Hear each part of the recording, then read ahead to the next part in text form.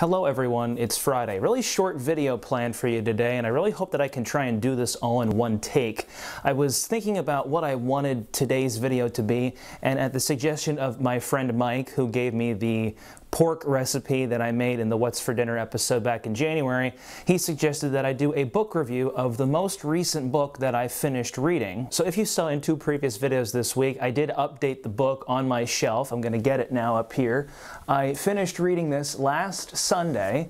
It's called The Butterfly Miracle. I hope you can see it in the light here. It's called The Butterfly Miracle by Michelle Hallowell. I really hope I'm saying her name right. And the back says, the synopsis, excuse me, says, Michelle is a senior in high school facing normal problems until a man attacks her. As she faces an existential crisis, she discovers that the darkest night is the birthplace of miracles. Now, the interesting thing about this book is that I actually bought it from somebody who I follow on Twitter, and her name is obviously Michelle Hallowell. She is actually the main protagonist in this book, and when I reached out to her, because I actually started following her because I saw that she was an author and I write things as well. So I reached out to her and I asked her a little bit about the book. She has a website, I believe it's michellehallowell.com, where the first 10 chapters, and the chapters are very short, some of them are barely a page long. The first 10 chapters of this book are on her website, so I went and I read them, and after chapter 10, I was like, I would like to read the rest of this. So I bought it off Amazon. It was like $10. And then it took me a while, about a month, maybe 3 weeks to a month to read it.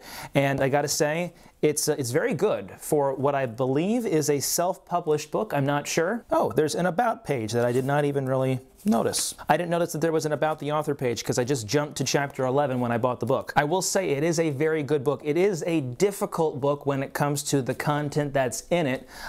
It's a very...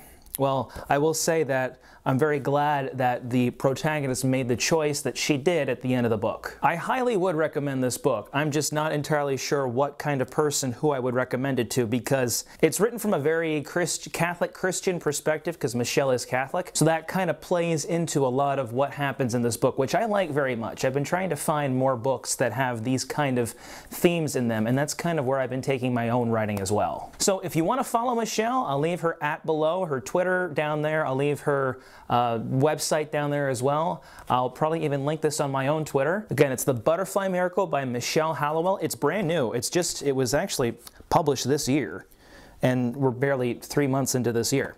So check it out, give it a look. Again, it's like 10 bucks on Amazon, so it's really worth it. And it's if you really want to read it quick, you can read it quick. But like I said, it does touch on some very difficult topics. So again, The Butterfly Miracle, Michelle Hallowell, really good.